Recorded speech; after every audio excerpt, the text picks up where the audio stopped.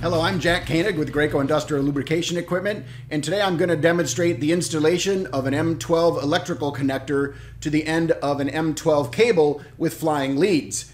No matter who makes the cable, M12 wiring colors are pretty consistent, where you have a white, a brown, a blue, and a black, and they pretty much always go to the same terminals inside of these connectors.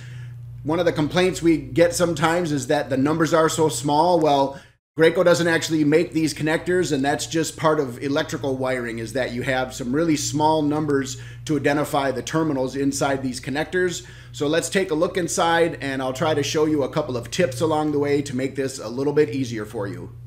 The three connectors that we're looking at today are part number 124594, 124595, and 124301. The gender of an electrical connector is determined by the terminals, not by the housing. Now on M12, it's a little easier to stay with it because there's threading. Here you can see we have male thread, and then the terminals are male, so we know that's a male connector. On the other side here, the thread's inside, so it's female thread. The terminals are female, so we know that this is a female connector. Keep that in mind when you're looking at electrical connectors, that the terminals are what determine the gender. But again, on M12, it's pretty easy to keep that straight. I'm going to set aside the 124595 for a little bit because it's actually the one we sell for some bigger wires. So we'll get back to that. For now, we're going to just look at how to wire up the M12 cables that we offer for these various connectors. And it doesn't really matter what brand or color your M12 cable is.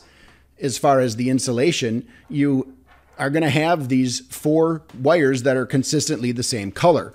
So like I was showing you in the introduction, we just need to know where to put these four wires. And the best manual to use as a resource, at least from Graco, is 332305, which is the manual for the G3 Max. As I'm making this video in the fall of 2020, page 20 is actually where you find the pin assignments for the different colors.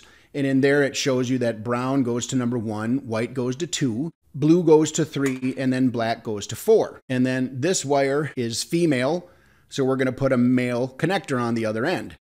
The connectors actually thread apart in a couple of different places. This is really just an inverted nut here that is to compress that cable gland. So you don't need to take that off. You actually want to leave it a little bit loose so you can push your wire through it a little bit. But you're going to actually unthread here from closer to the base, and this barrel piece can just be set aside for the moment.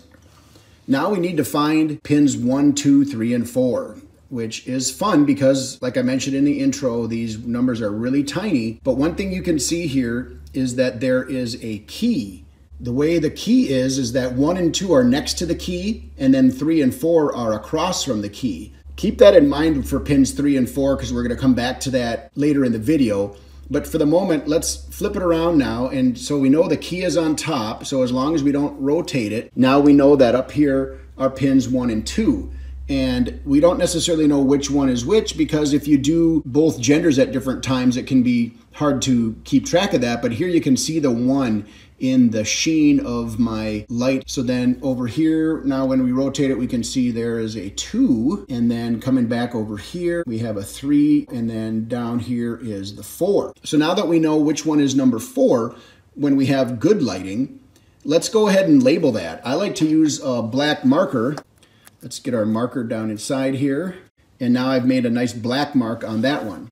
Alternatively, I have a white paint pen, so I'm going to find number 2, which I'm going to start over again with finding that key.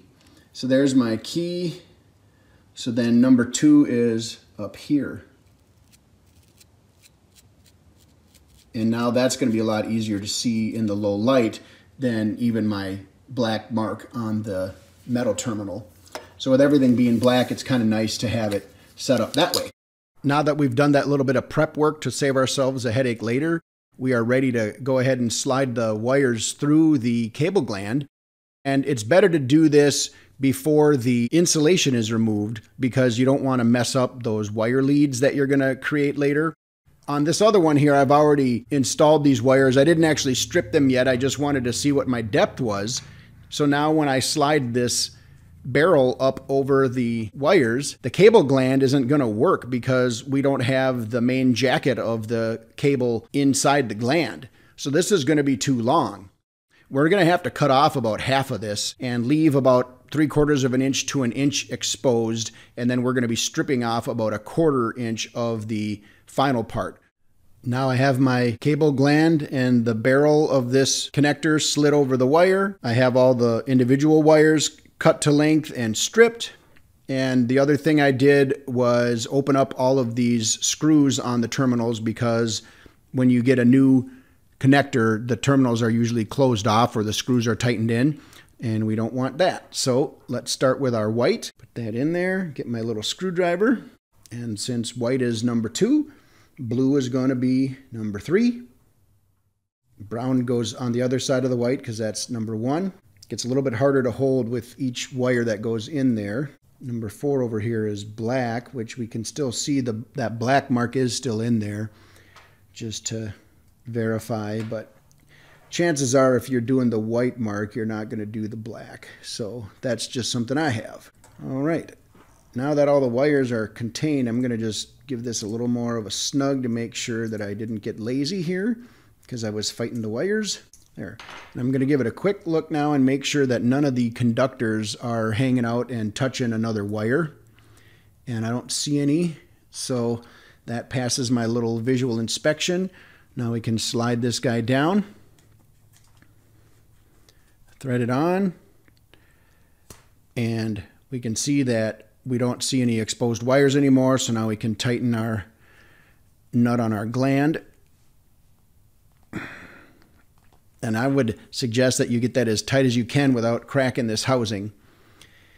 And now we have a completed M12 cable where we have our female end here to go onto our sensor and our male end here to go onto our G3 pump. This can also now serve as an extension cable, because something you can see here is that these parts will thread to each other. So you could have 2 of these cables that you interconnect if you needed an M12 connector to be extended out somewhere further away. Let's take a look at the female connector now and see what the differences are there. The main thing is that it's going to be a mirror image inside. So now when we look at 1, 2, 3, and 4, it's going to be going counterclockwise instead. Here's our keyway. So remember, the male had the key, so now the female has the keyway up here. And let's see, there's number 2. So that means number 1 is here. We got number 3, and we got number 4 across from number 2. So let's just see if I can see my 4. Yep, there's my 4.